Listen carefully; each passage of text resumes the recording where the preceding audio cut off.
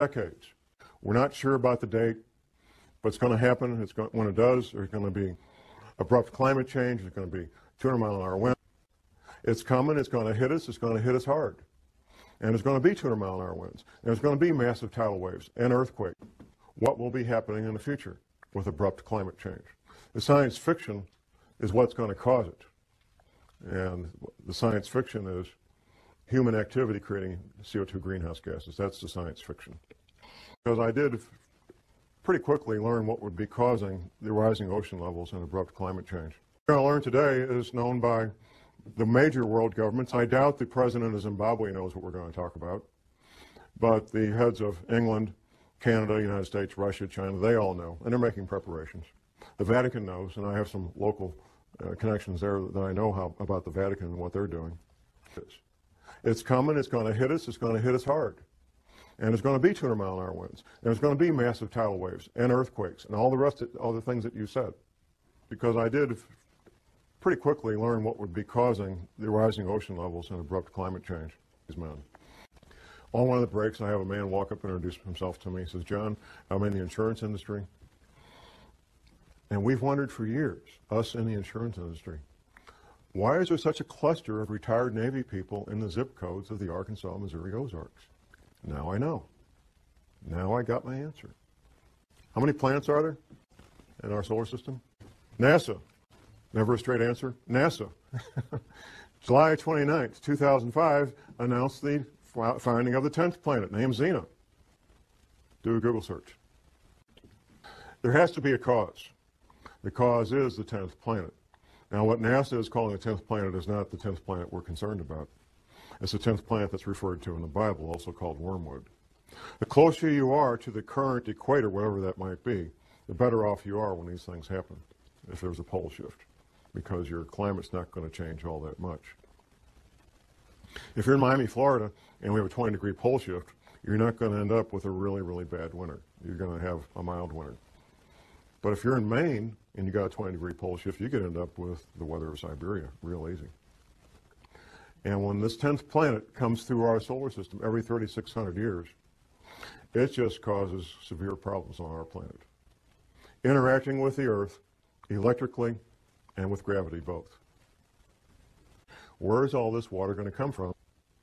Up until last year, I was thinking, oh, melting ice at Antarctica, melting ice at Greenland. But how could it melt that fast? Well, it can't melt that fast, even with what we're going through.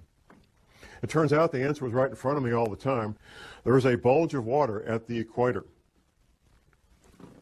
It turns out that sea level varies as much as 494 feet up and down from that rock in Cornwall, England. Now, that's like a 50-story building. I mean, it's a lot of water. And there's a bulge of literally millions of cubic miles, 1 mile by 1 mile by 1 mile, cubic miles, millions of cubic miles of water bulge at the equator of this planet. It wasn't common knowledge for John Moore, I found out. It's not common knowledge for most people. It's held in place by two things, the rotation of the Earth and gravity. Anything that changes our true north, our pole, by more than just a couple of degrees, will cause that water to be disrupted. And there's a technical term for it, slosh. And there's records locked up in bones and stone of this having happened in the past. Velikovsky talked about it extensively in his books. And, you know, I guess we're at this point. Here we are. Just basically see you on the other side. See you on the other side. And some of you might know what that means. The rest have no clue. Yeah, what I got? I probably only got about 3 people that watch my videos anyway now. They pulled them off all their. Oh, look at that! Wow, look, we got actual rain. Got some crazy happenings over here. Take a look at that. I didn't see that. My lordy. Someone else in the background was probably like, "Oh, you didn't see that? Fucking idiot! Earlier, shit, you were showing it to us. They saw it, probably." Okay, let's zoom in. Let's take a look.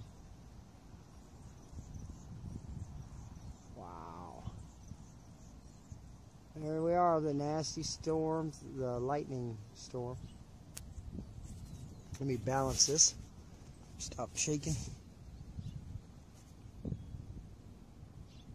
Okay, so we got a storm. We got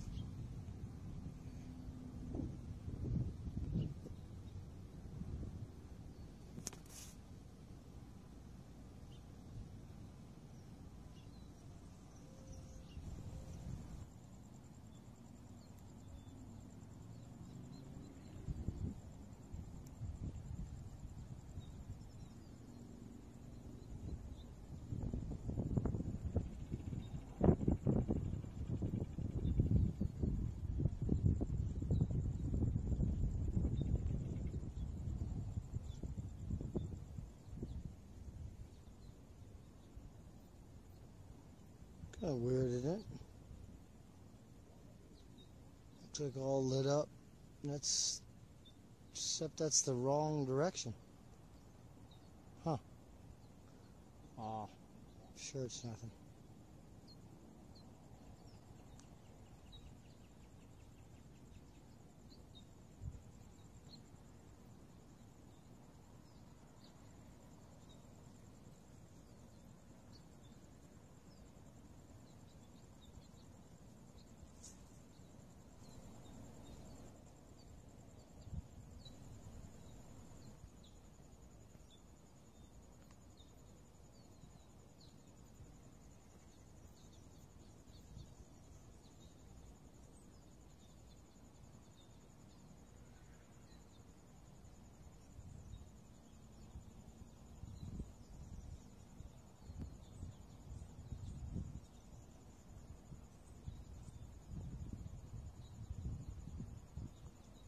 With that damn storm in between the two bright areas, it almost looks kind of like two suns, don't it?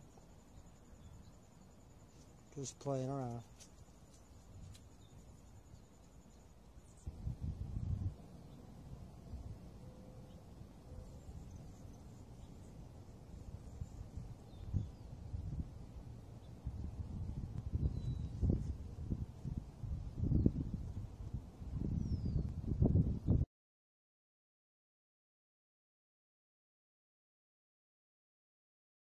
Phase 3 will be a relatively short period of time. It may be a matter of a few days, maybe a week. It won't be long. At some point, people will realize that things are very strange and very dangerous, and they'll start doing things they normally wouldn't do. Most men, and it's mostly men because of the nature of the work they do, some women, who know about what we're talking about today, just simply go about their lives and keep quiet about it. They're not public speakers. They take care of their family. They take care of themselves. And the rest of you are on your own. I mentioned Wisconsin will be gone. The Great Lakes will become one vast inland sea joining up with Hudson Bay up in Canada. That's what the Navy says. Gone. Wisconsin's gone. It's finished. There's not going to be any more Wisconsin. Florida's gone.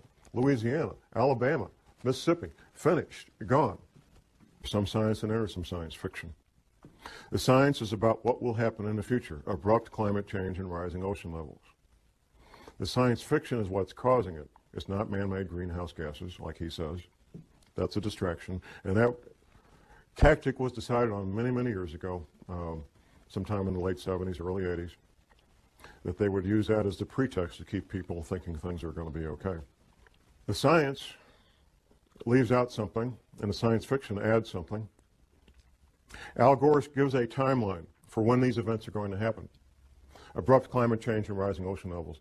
The timeline that Al Gore gives in his movie is the same timeline that the federal government gives out through the NASA Goddard Space Flight Institute. Say that fast 10 times.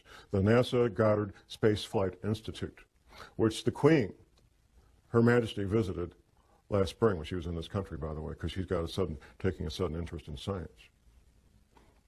It's kind of clever what they did in the movie, the way they said it. But in 2016, things will start to get bad, abrupt climate change and rising ocean levels. Exact same timeline put out by the federal government through NASA. NASA's part of the military, by the way. If you notice, these space flight shuttles go up, captain this, lieutenant that, colonel, I mean, it's the military. It's always been the military. That's the official timeline put up by the federal government. Now, the real timeline. These relocations, which you could call evacuations, are due to have everybody who's part of continuity of government planning. It's not all federal employees. If you work for Health and Human Services, you're toast. There's no place waiting for you in Denver. People in the intelligence agencies, people in certain parts of the military, not all the military. The scientists, the engineers, the doctors that they want to have in these shelters when everything breaks loose. That's who's being relocated, that's who's being sent to these shelters. These shelters are literally hundreds of millions of your tax dollars where people can live and work and have hot showers and pizzas and video movies for years without ever leaving the place and be quite comfortable. And then what we sometimes refer to as a New World Order, which will be basically corporations running everything, banks and corporations, they fully expect to come out on the other side of this intact. The agendas of the people that control the world, the international bankers and the Fortune 500 and so forth, is to have a planet with far less people on it than there is now, either inadvertently through these earth changes or by design, through World War III, a flu pandemic, or severe economic collapse leading to societal disruption, or all three happening at the same time. What we're living in right now is phase one. Phase one is where normal commerce takes place. We can have our careers, interact with our families and our social events that we normally do, and life appears to be normal. The powers that be are using phase one to finish their final preparations. Phase two will be when these earth changes events, abrupt climate change, bizarre weather, earthquakes, tidal waves, all become so numerous that they become daily news. In fact, when I meet people out in the street, almost everybody comments on how bizarre the weather has become. And that's pretty much a topic of daily discussion. The government, the powers that be, will claim that these bizarre weather-related events are related to global warming. And when they're happening, that we need to start cutting back on our creation of CO2 greenhouse gases. As these events become more severe, you're going to hear more and more men with lab coats from NASA talking about global warming being caused by human activity and that it will be better and everything's going to be okay. So you can go back to your baseball games and go back to work Monday morning. Things are going to be fine. That's phase two. Phase four will be the end of the world as we know it. Once these oceans come up, the infrastructure that supports normal human activity will be wiped out. The housing where 100 million people live will be damaged and or destroyed. The potable water that these people rely on will no longer be potable. The food that they rely on to eat will no longer be available. It will not be a pretty picture. Martial law will be instituted probably before that, which brings to mind these other scenarios. What are you looking at? You're looking at curfews. The curfew could be from 10 o'clock at night to 6 a.m. The curfew could be 24 hours a day. Restrictions of sales of firearms, ammunition, and alcohol. Rationing of fuel, rationing of food, potable water rationing, possibly rationing of electricity. We've seen that in Iraq a lot, depending on what's going on. Martial law is not a fun thing to be part of or live under, even if you're part of the occupying force, because it changes your life. And the Navy says these oceans will come up over a period of about 30 days. Once these events get in motion, these water levels, these oceans, these tsunamis, tidal waves will take place over a period of about 1 month. Altitude. The Navy says that everything 100 feet sea level and below will be completely destroyed. The Navy says everything at 400 feet and below is at risk of being damaged and or destroyed. But there's more to this. There's how close you are to densely populated areas. Now, the Appalachian Mountains, for example, in North Carolina and so forth, would be highly desirable places to be if it wasn't for being so close to literally tens of million people who are going to be hungry and without potable water and without electricity. That's what makes those areas undesirable, even though they will be safe in terms of geology and rising ocean levels. Dollars, if you call dollars money, you would be well advised to maybe be looking at something else for money to store up value for future use, possibly gold coins, possibly silver coins, to store up a lot of value in a compact area, compact space. Before, however, I would get gold coins or silver coins, I think I would look at other aspects of preparedness. That's why I want to focus on the final part of this presentation is preparedness. So let's look at the stepping stones, the building blocks of preparedness. First of all, and most important, is spiritual preparedness. That our American POWs who were incarcerated in POW camps in World War II, our American POWs who had strong spiritual beliefs, were far more likely to survive what went on in his POW camps than those who did not. Eating the same food, having the same medical attention, doing the same work, wearing the same clothes, living in the same buildings. Those who had a strong spiritual foundation were far more likely to survive those conditions. We know that for a fact. It's not my job to tell you what your spiritual beliefs should be. My job is to tell you need to have strong spiritual beliefs, whatever that might be for you.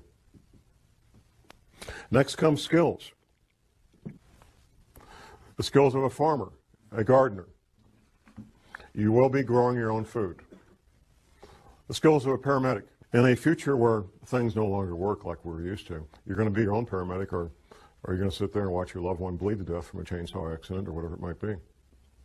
An EMT course is 1 semester at your local junior college, maybe $100, $200, and you'll know more about emergency medical matters than 99% of the people in this country.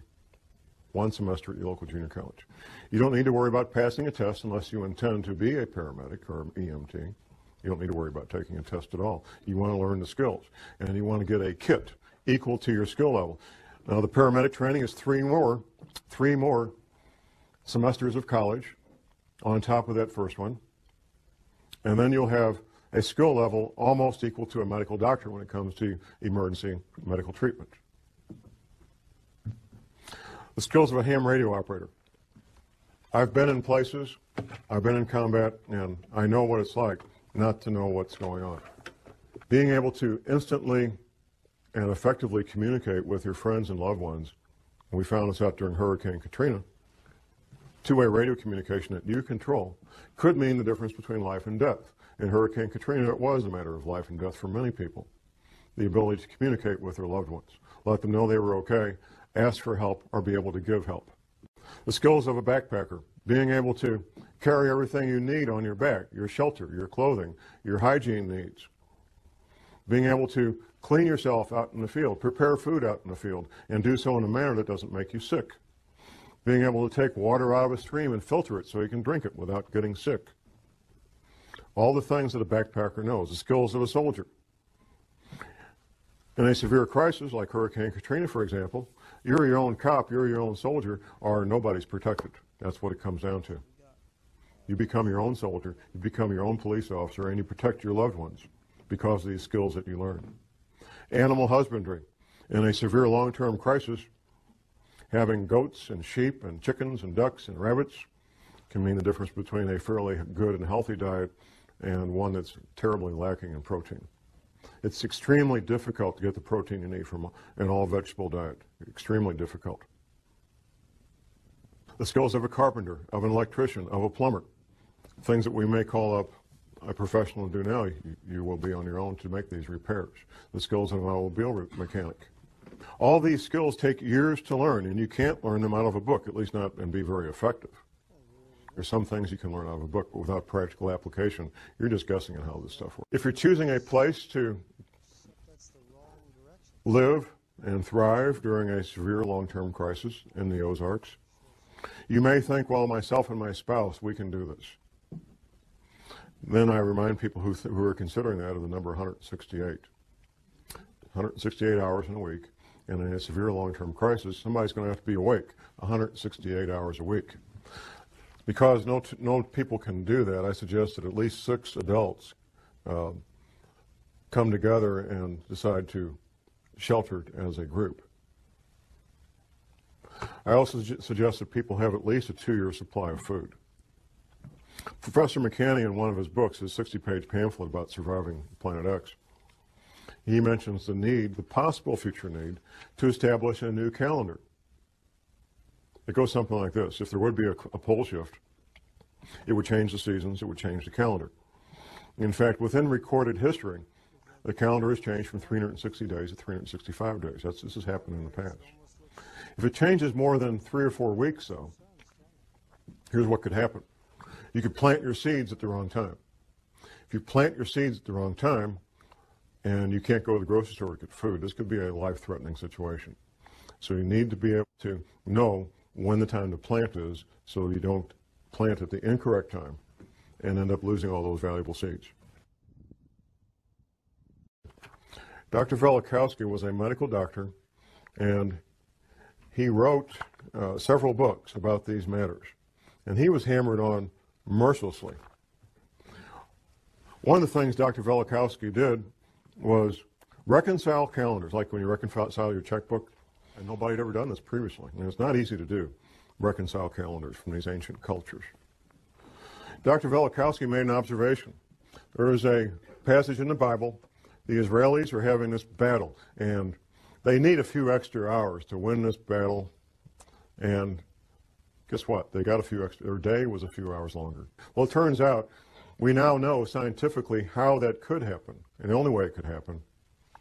For the Israelis to get 3 or 4 hours more daylight, the only way that can happen is for the planet to roll over in space, giving those extra 4 hours. Here's what Velikovsky said. Well, if the sun didn't set over the Sinai Desert when it was supposed to, on that date, and he had the date because the Israelis had calendars and they wrote it down, that's a pretty important deal. I mean, you know, if you're Moses and something important happens, you tell the scribes, hey, write this down. This is important. So they had written records and they had a calendar. Velikovsky said if that happened over the Sinai Desert, then the sun must not have come up in China the next morning when it was supposed to come up. And the Chinese had scribes, the Chinese had calendars, and guess what? The sun didn't come up the next morning when it was supposed to. Verifying scientifically the Bible and verifying scientifically what really happened. The Israelis did get that extra 4 hours of daylight, and the Chinese didn't have the sun. Of course, the sun couldn't come up because the planet had rolled over in space. Now, Dr. Velikovsky wrote a number of books. Now, what I'm going to quote here word for word is a quotation from one of those books. It's titled Earth in Upheaval by Emanuel Velikovsky. Now, what he's doing here is giving this is one page of one book. One page of one book. He's giving a very compact, highly condensed observation of what happens in a pole shift. Observations based on what he found going around the planet and finding the evidence. It's titled A Working Hypothesis. Let us assume as a working hypothesis that under the impact of a force or the influence of an agent, and the Earth does not travel in an empty universe, the axis of the Earth shifted or tilted. At that moment, an earthquake would make the globe shudder. Air and water would continue to move through inertia. Hurricanes would sweep the Earth, and seas would rush over continents, carrying gravel and sand and marine animals, casting them on the land. Heat would be developed. Rocks would melt, volcanoes would erupt, lava would flow from fissures in the ruptured ground and covered vast areas. Mountains would spring up from the plains and would travel and climb on the shoulders of other mountains, causing faults and rifts. Lakes would be tilted and emptied. Rivers would change their beds. Large land areas with all their inhabitants would slip under the sea. Forests would burn. Hurricanes and wild seas would wrest them from the ground on which they grew and pile them, branch and root, in huge heaps. The seas would turn into deserts, their waters rolling away. And if a change in the velocity of the Earth's rotation, slowing it down, should accompany the shifting of the axis, the water confined to the equatorial oceans by centrifugal force would retreat to the poles, and high tides and hurricanes would rush from pole to pole, carrying reindeer and seals to the tropics and desert lions into the Arctic, moving from the equator up and down the mountain ridges of Himalayas and down the African jungles, and crumbled rocks torn from splintering mountains would be scattered over large distances, and herds of animals would be washed from the plains of Siberia, The shifting of the axis would also change the climate of every place, leaving corals in Newfoundland and elephants in Alaska, fig trees in northern Greenland, and luxuriant forests in Antarctica. In the event of a rapid shift of the axis, many species and genera of animals on land and in the sea would be destroyed, and civilizations, if any, would be reduced to ruins. I can't stand here and prognosticate exactly what we're in for. I can tell you for a fact that the federal government has been spending hundreds of millions of your tax dollars getting ready for this since at least 1979, at least.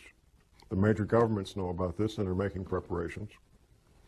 China and Russia both know about this and they're taking what precautions they think are important and need to be done. There's a lot of people and a lot of entities that know about this. My passion is to help people be safe. I've seen the consequences of not being prepared. I've seen violent death firsthand. I've smelled the bombs. I've seen the bleeding bodies. I've heard the screams of the people dying in agony. And it's not a fun place to be. My passion is to see people be safe. And I'll do anything I can to help people be safe and be prepared. That's my passion. That's why I'm up here doing this. Yes, is weak, but as you get out in space, the properties of magnetism begin to alter. They do begin to alter. In fact, they increase exponentially as you begin to lose your atmosphere. Hey! Hey! The coldness of space actually intensifies the Earth's magnetic field the further you go out. So it can be one reading internally, which is very weak on the Earth's surface. But in space, it could be extremely strong. Extremely strong. Remember, when they first went out in space with men, they made a mistake not having the Earth's magnetosphere replicated on the craft. So the second, the additional times they went out in space, they replicated the Earth's magnetic field in every craft that goes up. If not, the people go nuts. They go crazy. Hey! Hey! They lose functionality of their reasoning skills, and everything else is gone, and they revert back to this animalistic behavior. They lose functionality of their reasoning skills, and everything else is gone, and they revert back to this animalistic behavior. Hey! Hey! But we're going to see a cluster of impacts. Now, this is not pertaining to earthly wars and things, because there's a war forming, but as far as space is concerned, we're going to have a cluster of impacts we're going to have to entertain. We were doing some immediate tracking, and it could be here before May. Before May. Yeah. The reason why they're not quite sure yet is because now we have objects in this cluster crashing into each other. You're looking at it now, as far as speed goes, you're looking at somewhat of a constant, but their vectors are changing, their trajectories are changing. It's like a pool table. I mean, they're going all over the place. Hey! Hey! Some will be spread out, some will concentrate, and so now it's a far worse scenario than I thought before. Hey! Hey!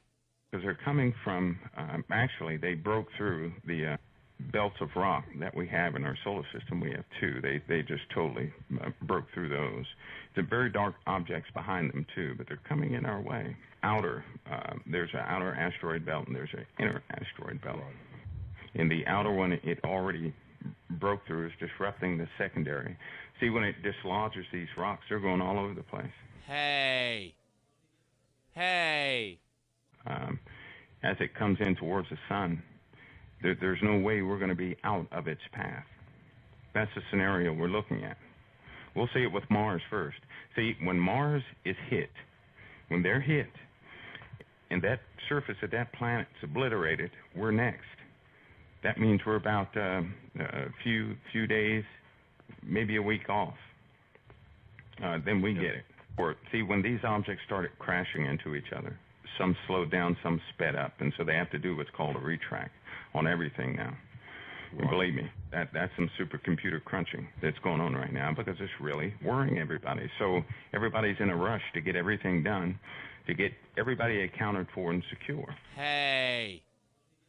Hey!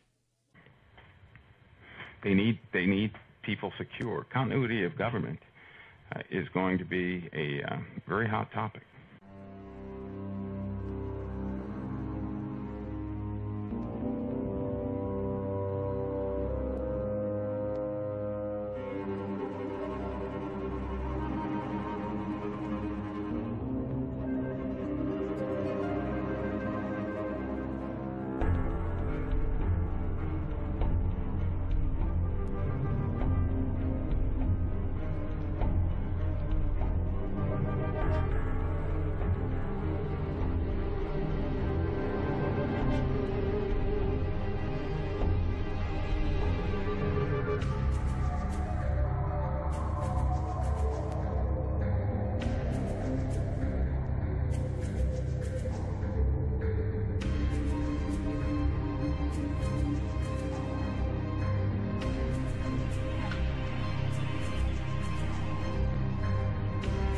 A few short hours ago, people thought the world was coming to an end. No, we're getting into some heavy debris.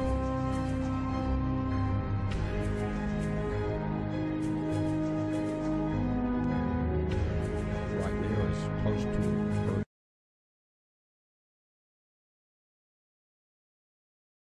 But this was an email warning from Oregon's Senator Brian Boquist. Okay, so here we go. It's an email from Senator Brian Boquist. There's his email address. It was written on September 8, 2016 at 3:23 p.m. Emergency preparedness. The state and federal government are not prepared for a major catastrophic emergency in the Northwest. We will likely never be prepared, thus you and your community must prepare yourselves. Weather is a Cascadia event, tsunami, volcano, pandemic, terrorist attack, or grid overload does not matter. In almost every single potential event, the power grid is down for weeks, if not months. Besides power outage, it means communication is out. Your cell phone goes dead the first day. Potable water stops flowing. Sewage is no longer pumped. There is no power to pump fuel into any vehicles. There are no grocery stores. Bridge failures and many events will island several million Oregonians for multiple weeks, if not months. Prepare for at least a month. FYI, we have conducted drills again this past June, along with increased planning. This update is a result of those drills as key state and federal emergency management officials were clear that life and death for many Oregonians may well rest upon individuals and local non-government community preparation. If you want a very good read on the possible scenarios, look no further than Ted Koppel's recent book, Lights Out, A Cyber Attack, A Nation Unprepared Surviving the Aftermath. The book and free summaries are available online. How do you prepare? Many people say they cannot afford to prepare for an emergency. Many people look at Red Cross and other lists, then revert back to the thought it is too expensive for me to be prepared. That is the purpose of this email newsletter. If you want a detailed, perfect plan, you can Google the Red Cross or FEMA or a dozen web pages offering expensive solutions. I will outline some economic imperfect solutions you should consider, since the government will not be coming to rescue you at the beginning of any catastrophic event. Most of you have a large quantity of items already. Think about it. The minimum is you will need to stay dry and warm, drink water, eat food, defecate, and stay sanitary to avoid disease. Yes, there are other items like a flashlight, radio, good book, etc., but chances are these already exist in your home, apartment, or car. Stay dry and warm. Even in an earthquake, portions of your residence may still be waterproof. You may already have a camping tent. If you have a tent, then you likely have a sleeping bag. If not, you have bedding and blankets already. An extra blanket is $12.29 from Walmart online today. Remember, you have extra clothes and blankets that can be used both for warmth and sanitation. If you decide to leave your damaged home, make sure you take items to stay warm and dry. Also, remember the neighboring town may be worse off than yours. Drink water. Medical professionals claim you need 9 to 15 cups of water per day. There are 16 cups in a gallon. Most people drink nowhere near even 9 cups per day. On $5 Friday at Safeway, it is 89 cents per gallon of bottled water. In most of the above emergencies, you may have running water for a few minutes or hours or better. Think water immediately after the first trauma. Fill the bathtub. Fill empty containers. Fill extra bottles, buckets, or cooking pans immediately if you do not have a cache of water. It rains in Oregon. Put out a $2.97 Homer bucket from Home Depot. Homer is the rain worse comes to worse. The highest excuse for not preparing, I hear, is I cannot afford any extra food. Usually the person telling me this excuse is standing next to their SUV with their $199, $299, or $399 iPhone in their hand, sometimes with manicured nails or wearing a $300 hunting jacket. Many preppers buy expensive long-term storage items. Oddly, some people will starve to death in a couple of weeks simply because they do not like the taste of the food. Yes, you should rotate food if at all possible. I think some of you may detest places like the Dollar Tree, Family Dollar, Dollar General, Walmart, etc., or Walmart it's got, while many of you are regular shoppers. My walk through Dollar Tree last week was enlightening. Even a SS1. There are food items that can be bought, eaten, and rotated very inexpensively. Likewise, I say 25 pounds of rice at places like Costco, Walmart, United Grocers, and Walmart for around $15 in the past 2 weeks. Add 25 bouillon cubes I saw online for $1.58 gives you a start, since both items have long shelf lives. At this time a year, United Grocers Cash and Carry has 50-pound bags of potatoes for less than $10. Likewise, 50 pounds of onions is less than $10 too. Yeah, well, how in the hell is that going to last, you know? I list onions as the British Navy and modern Third World armies have stayed in the field living on onions due to its characteristics, all for $10. Chances are you already have salt and pepper in your cupboard. Worst case, a 24-pack of cup of noodles is $8.29 at Costco or $9.95 online, plus Walmart, etc. Western Family has case sales every fall. Many canned goods can be eaten straight from the can, like pre-cooked corn, GMO, okay, beans, ravioli, etc. Yes, buy healthy if you can, according to doctors, but do not starve to death if you have to buy what you will eat and can afford to store. Food and water heating, yes, was not on the list above. Yes, you should boil unpure water if possible. Yes, at least some hot food is the best plan for a month menu. Again, cost is always raised. Amazon lists a one-burner propane stove for $17.88 from Coleman. Target is $16.99. Webstaurant store is $10.99. Fuel canisters average $3.47 for a canister or two for $6.24. Your existing pots and pans will work just fine. Walmart or any sporting goods store has these items. Your barbecue might be the answer too. Also, you already have at least a few pots and pans already along with silverware, most likely.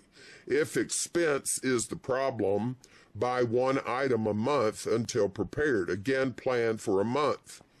Well, what's a month going to do you when they talk about it being out for months, you know, with an S at the end of it? All right, defecate and stay sanitary. Few talk about this issue, oddly. In a Cascadia event, this value will likely lead to disease and death much larger than initial casualties. In non-modern armies, this was the leading cause of death. Over 400,000 deaths in the Civil War were disease-related. Tens of millions died in World War II of disease. Think about it. There will be no running water, no flushing toilets, no bathing water, and how will you stay clean? You may have toilet paper, but where are you going to defecate? If the sewer is still connected, it may be the bucket of rainwater if you have enough. Or you may need to dig a hole in the ground away from your water source, then designate it the place everyone in the family uses to defecate. Use a bucket, worst case. What? Worst case? Okay. If not, disease is likely to start, which quickly leads to deaths later. Clorox handy wipes are $2.29 online at jet.com. Staples has a 4-pack of wipes for $6. Likewise, a bar of soap with a wet towel can be used. Bleach is a must-have on my list. Buck a gallon at Dollar Tree. Bleach can be a miracle drug in stopping disease and a disaster. In the Army, we said if you take care of your feet will take care of you. In a long-term power outage, you will need to stay clean by washing even by wet cloth. You will need to change clothes. In the old days, people used the same set of work clothes for many days, then changed to cleaner non-work clothes at the end of the day. You at least will need to be prepared to wash undergarments, such as socks, by hand. Let me remind you, most of the world population is still washing clothes by hand. Note, I did not talk about brushing teeth and other routine items, since you will have plenty of time to dig through the potential rubble to find the tube of Crest along with your toothbrush. Getaway bags. Emergency management professionals all recommend having a small bag in your car or office for an emergency. This bag is not a live-all, save-all bag in any manner. It is meant as a bag to get you home or to safety. The place you go will depend upon where you are at the time of the event, but you likely will be walking, so you are not going very far fast. And most roads will be closed in any catastrophic natural disaster. My wife has a $10 backpack in her car. It is simple.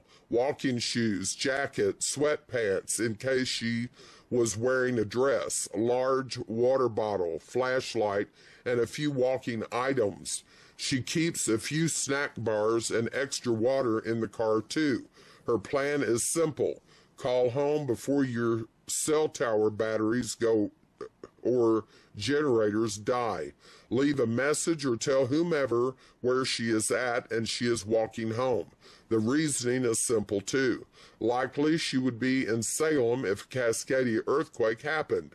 It is 100 miles to any place in eastern Oregon, which will be overwhelming with starving refugees after the 4-day walk. But it is a 22 miles home to a month's supply of everything. If it is a power grid failure, as outlined in Ted Koppel's book, it would be 500 to 800 miles to anything called civilization, safety, and security. After nearly 4 decades as a Special Forces officer, my experience tells me it is going to be very uncivilized in a long-term catastrophic event, to say the least. If this issue is concerning, my recommendation is to find a combat veteran you might know to discuss this topic with you at length. With no due disrespect, law enforcement is not the right place to seek answers, as they will be overwhelmed. Therefore, suggest you reach out to one of Oregon's 325,000 veterans for suggestions on how to prepare for safety and security in a catastrophic event. My legislative update is not meant to alarm you or provide anything but suggestions on how you prepare for an emergency. It is meant for you to act, and that's in bold letters underlined. In June of 2016, a half-dozen legislators attended the most recent national drill for catastrophic events for which Oregon participated. 3 of the most senior emergency response officials from Oregon and the United States government agreed on one thing very loud and clear. Individuals will be on their own for a very long time, and survival of many will depend purely on local communities working together. Nobody should expect someone to arrive on their doorstep after a catastrophic natural disaster or grid failure saying, "I am here to help you. I am from the government." You need to be prepared to take care of yourself, your family, and hopefully your neighbors for the first few weeks or months. Sincerely, Brian Boquist, State Senator, Chairman, Veterans and Emergency